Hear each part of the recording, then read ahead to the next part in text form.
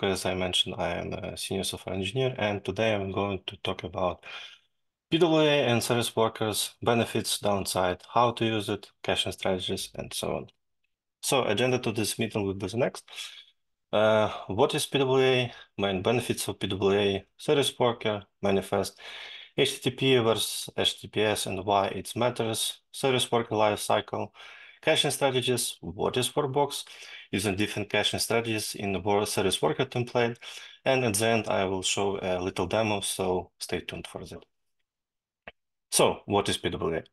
So according to official documentation, PWA is a progressive web application and is an app that's built using web platform technologies, but it provides a user experience like that of a platform-specific app.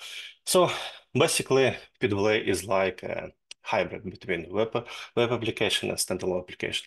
This technology is basically an attempt to bring the best from the both worlds with some benefits and some downsides as well. So main benefits of PWA is like it can work without active network, so basically offline mode, which is pretty useful. So also PWA can be installed on the device and be used as a standalone application. And this item is basically a double-edged sword because from the one edge, yeah, it's a benefit because basically you can install your web application as a standalone application on your home screen and use from home screen, right? But it's more like a downside as well, another edge, because in order to launch PWA from home screen, PWA will basically launch the web browser at first and then launch your web application in that browser. So basically, PWA is dependent on web browser, and web browser will be more like a bottleneck. You will dependent on the performance of your web browser in your application. So keep it in mind on it. So another benefit is the caching. Caching is basically the main bread and butter of PWA. It's the main reason why so many web applications are using PWA. And last and not the least item is the backend operations. So basically, PWA is using service worker as a main tool, and you can basically configure this service worker to work like interceptor of your network requests. So basically, you can intercept any of the failed network requests and provide with some mock data so you can mitigate all the network requests by using service worker standalone. So today, but for the sake of this meeting, we will just talking about caching strategies. So service worker, as I mentioned, it's basically like a proxy middleware that is working and basically performing in between your web application and network activity, let's say. And basically, when a web application tries to make some network request, service worker will intercept those network requests, and based on configuration, service worker will decide to provide data from the network or provide data from the cache based on configuration and caching strategies. Manifest is more like a digital configuration file for PWA. So basically, by using manifest, you can specify what icon you should use when you install your PWA on your home screen, or to what display mode, or start URL, on background color, and etc., etc., etc. So HTTP versus HTTPS and why it matters. So according to AWS, HTTP messages are plain text, which means unauthorized parties can easily access and read them over the internet. In contrast, HTTPS transmits all data in encrypted form. When the user submits sensitive data, they can be confident that no third parties can intercept the data over the network. What it means for service worker is next. Service workers will be supported only from trusted and secure sources, which means full support and necessity of HTTPS.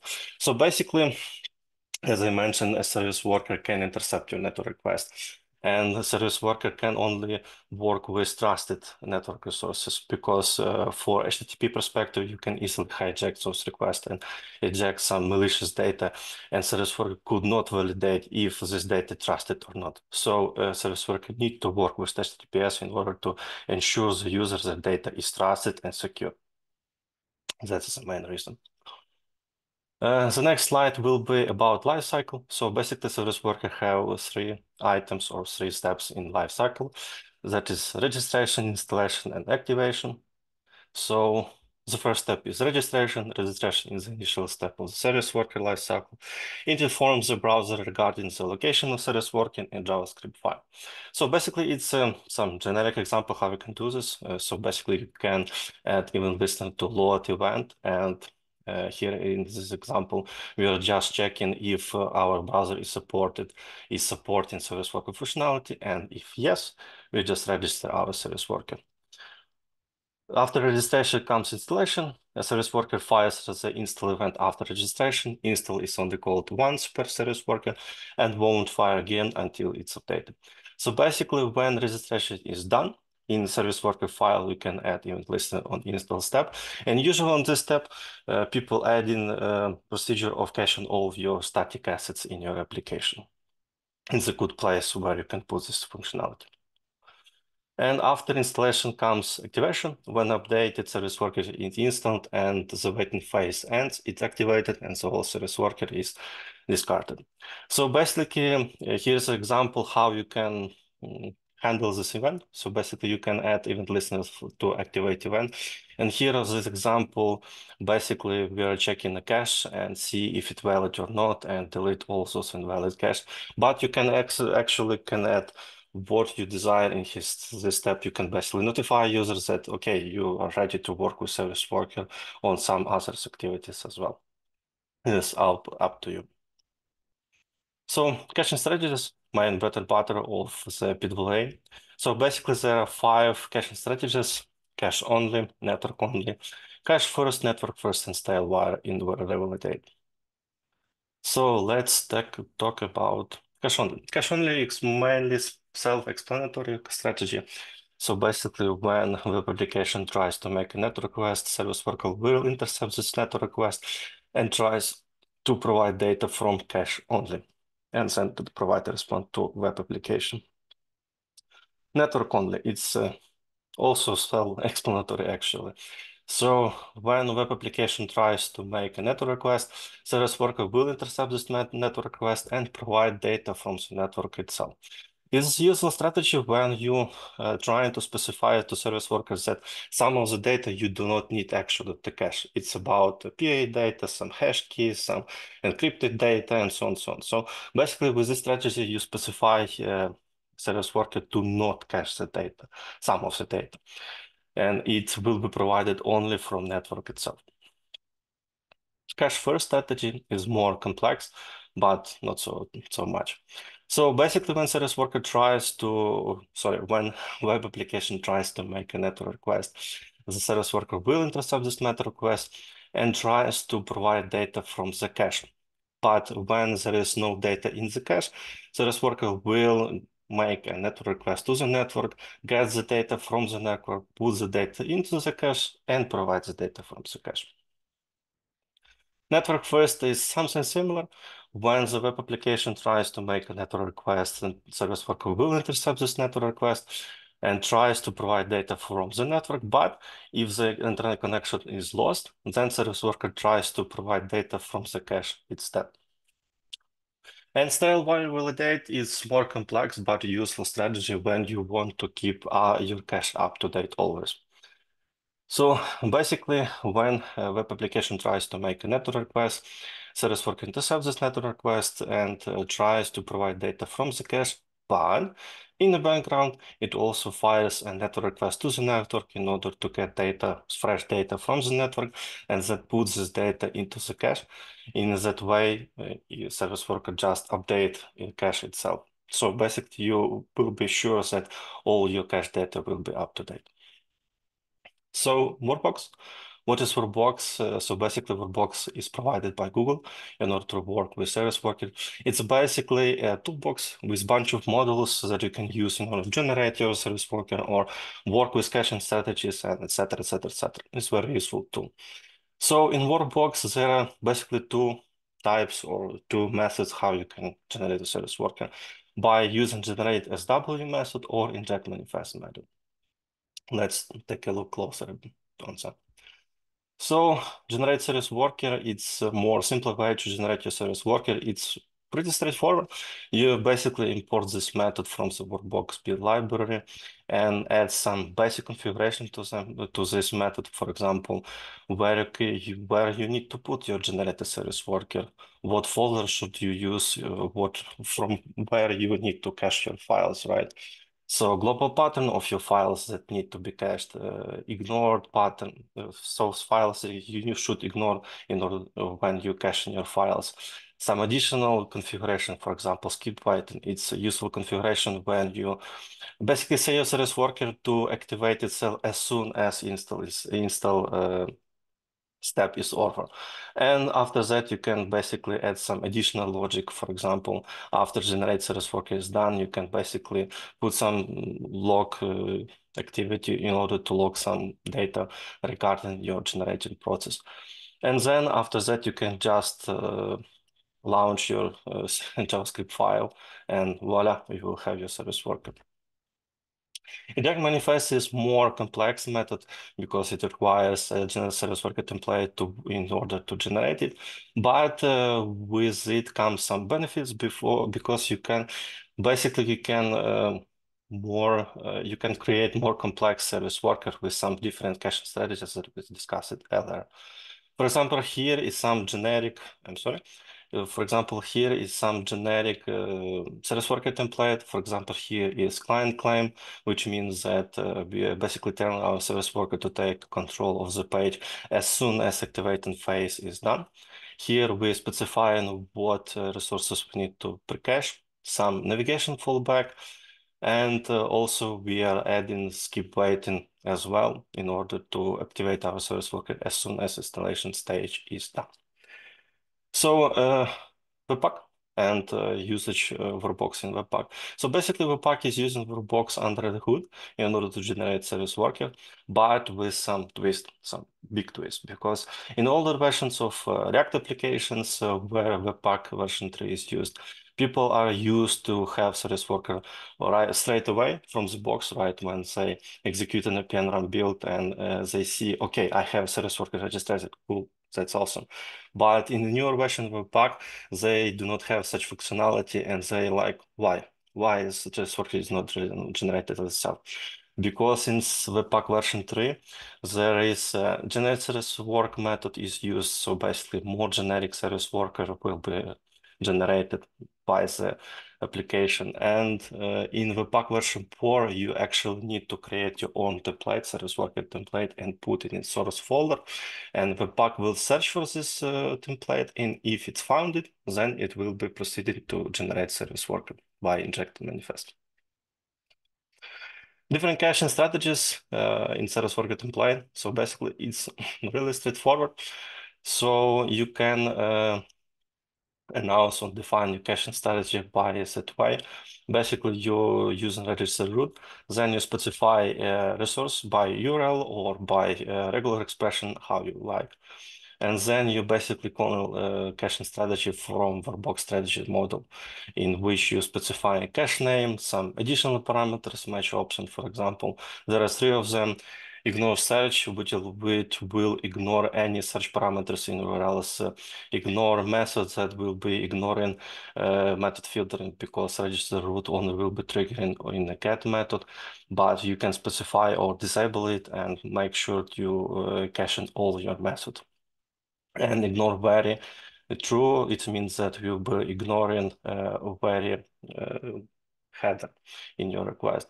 Also, you can apply some additional plugins to your caching. For example, here we're applying some useful plugin, which basically checks what status of our network request. For example, here is 0 and 200, which means you will specify to cache only successful request and not anything else. And basically, it's really straightforward. You actually change your network request by simply changing the mode. Network only, cache first, network first, tail bar validate. As you can see, the other parts is basically remains the same. And I'm going to present some live demo for our presentation. So let me just adjust my screen for that a little bit. Yeah. So let me. That's it. So here you can see a service worker template, which I put it on the source folder, as I mentioned previously. You actually need to name your service worker template as it's shown right now on the screen, service worker JS. Here you can see some basic configuration, client claim, application route, and then register route, some additional, you can basically cache additional assets in additional cache by simply specifying them in Redux expression. Or you can, as I mentioned previously, you can cache your resources by direct URL. For example, here on the demo, we'll be getting data from Starbucks characters from a free API. So, and we'll be just demo how all the strategies is working. So, for example, cache only, cache first, network first, tail, will be data. And yeah, so, and how we can register our service worker. So basically, we can register our service worker by using workbox as well. For example, here I created some function that basically will be create a new instance of workbox model where I can put the path to the service worker file. Then I can, as I mentioned, I can just add some event listener to activated state to just message me that, okay, service work is activated, here you go. And basically I can try to register and report some status success, or if it fails, status error. And yeah, for example, in React application, you can use use effect hook in order to check if the browser if the browser support the service work functionality, and then fires this function register service work. So this is application. So basically, it consists of two parts. Gallery is some static methods, static assets, and types of data caching strategies. So there's 5 fields for 5 caching strategies. So in terms of dev tools, you can see what service work is currently running. For example, here you can open application tab in dev tools, and you can see the service worker. As you can see, that service worker is currently activated and running. So all the cache data that service worker is used are placed in cache storage. For example, this is a cache storage for our static images. Then we have some additional caching fields, for example, additional caches, static cache, network first, cache first, and style validate. So about the caching of static assets, what it gives us the next, we can basically turn off the network connection of our tab and basically hit the start or reload button. As you can see, nothing failed, everything showing, everything is working, because even if we have failed to fetch our resources from the network, but service worker provided this data from the cache, so we are free to go to use our application in offline mode as well. Let me turn it on. Clean. So let's start from network only. Instant mentions is a strategy when you're trying to fetch your data only from network. And basically, when we are hitting get data, it will fire two network requests. And there is a question, why 2 network requests? Why only 1?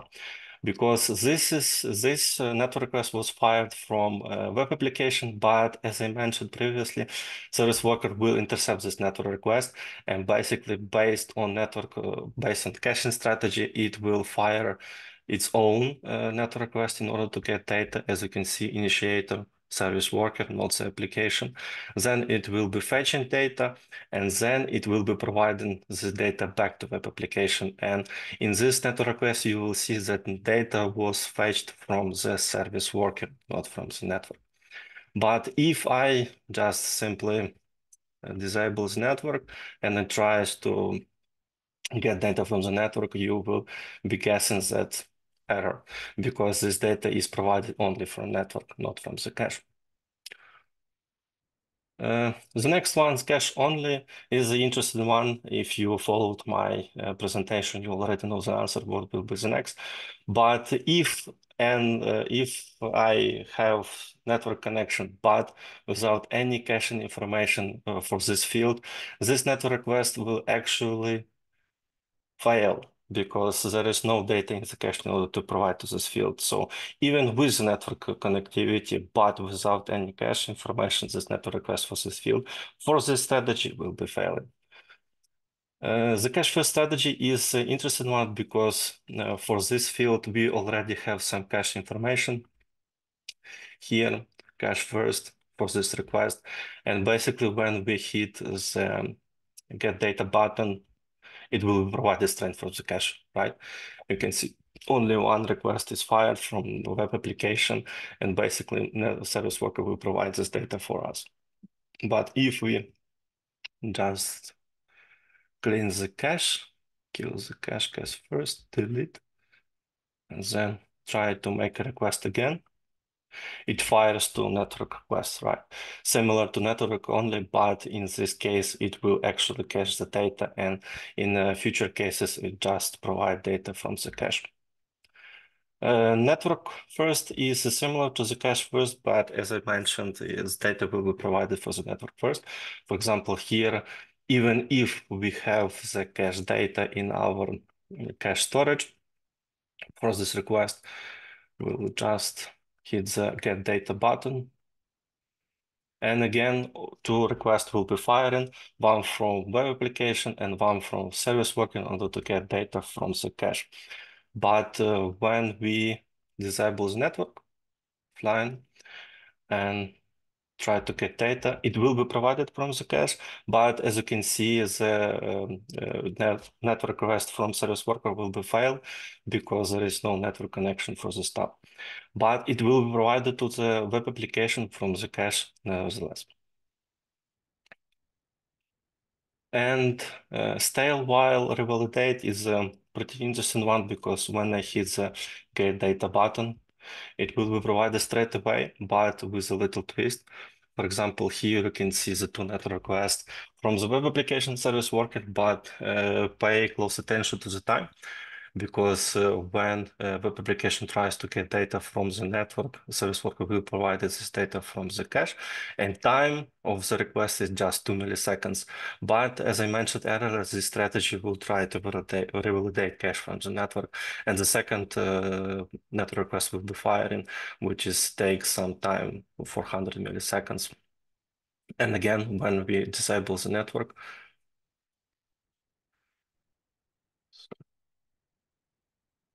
and trying to get data, it will be provided from the cache, same as network first, but the network request in order to revalidate our cache will be failing because there is no network available to us. And basically that's it. If you have any questions, feel free to ask and I will try to answer as best I could.